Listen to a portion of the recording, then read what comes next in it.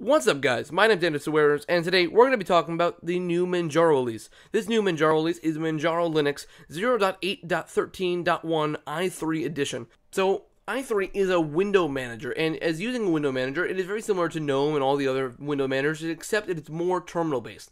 Everything you do is very terminal-like, and I may even start using i3 as a type of window manager on my own desktop, just to try it out, because it is kind of cool. It's more like having multiple terminal windows open, almost like when you first install Arch Linux, when you get the Xterm window, very similar to where that, but it's more customizable. You can have the Arch Linux logo in the background, you can have a web page up, you can have a desktop background behind it. Very, very cool things, and a lot of other distributions use it, like Gentoo. A lot of distributions use it.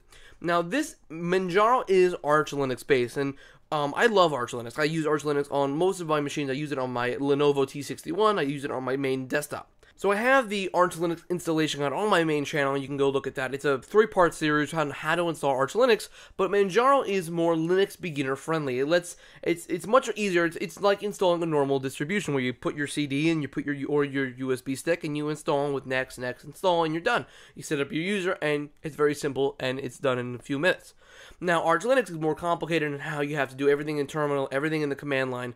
It's a little bit more complicated, though I like Manjaro because it's a little bit more stable. I haven't switched to Manjaro yet, as because I love the Arch user repository, and I can't get myself away with it. And I have solved my my updating problem that I had previously. The reason why I made Arch Linux what is Arch Linux revised was because I had updating problems, but I've solved those problems since now it was a your root issue, and now I've solved those problems, so I can update my Arch Linux machine like everybody else normally.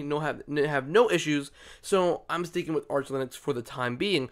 But Manjaro has always been an option for me because instead of getting the newest and greatest software, it's a step backwards in a sense on updating. At least it's a more stable release of Arch Linux in a sense, where Arch Linux, we are on the newest kernel, I believe. I think I'm a little bit behind because my internet is too slow where I'm vacationing, but on this release, they're using the Linux kernel 3.18 long-term support kernel, which is very good because that will lead to better stability in where updating and things like that, where you could have some problems in Arch Linux.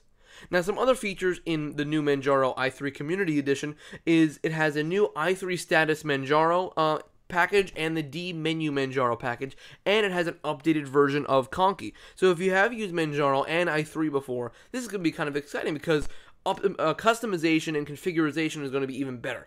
I love Conky, and what Conky gives you, and I have a video of what is Conky on my channel as well, it gives you this stuff. This is a widget from Conky. It's a time widget, and using that, it's very fun. And when I have my normal setup where I have 2 monitors, I have another monitor with my temperature of my CPU, a bunch of different things, where Conky is fantastic. And I did get a comment recently about temperature management, and I would say to use Conky. So if you want to do something, use Conky, look up Conky, and you'll be able to find out different things on how to manage temperature, and then you can manage temperatures and look at different stats of your computer. So that's going to be it for this video. What do you think about the new version of Manjaro Community Edition with the i3 window manager?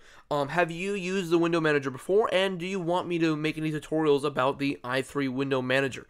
So as always, my name's Andrew Saweras. Please rate, like, and subscribe, and I will see you guys in the next video.